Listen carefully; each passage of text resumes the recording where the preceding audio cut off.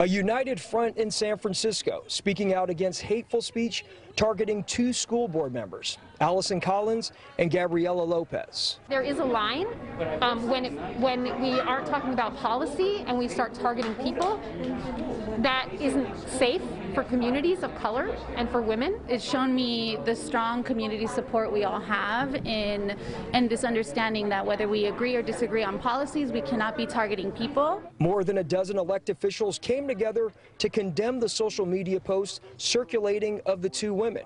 We have decided not to show them here, but can tell you they show swastikas photoshopped onto their faces and a graphic video of someone burning the picture. The posts follow two proposals that were recently voted on by the school board, which include renaming schools that some may find offensive and changing Lowell High's admission policy to a lottery system.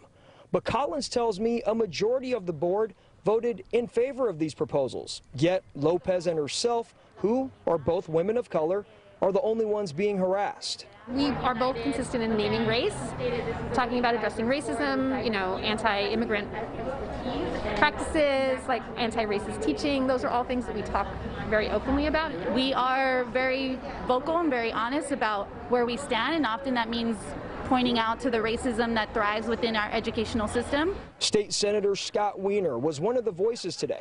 He actually disagrees with the board's proposal to focus on renaming schools, but he says disagreeing through hateful speech isn't the way. We can disagree to our heart's delight, and we're very good at that in San Francisco, but the minute it tips into threats and personal attacks, that's when it crosses the line. In San Francisco, Pete Serratos, NBC Bay Area News.